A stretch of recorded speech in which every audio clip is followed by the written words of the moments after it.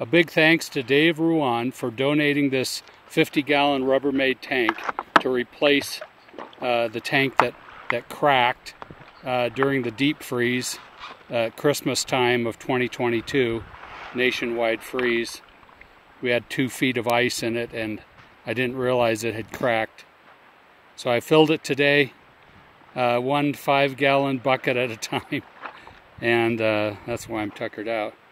And anyway, we'll get the refill tank on the road filled, and we have nice warm weather, over 40 degrees in the afternoon next several days, and wildlife will be happy. The mountain lions have come through recently and it's all been frozen or dry because of that crack, which I didn't see until yesterday. So they're going to be happy.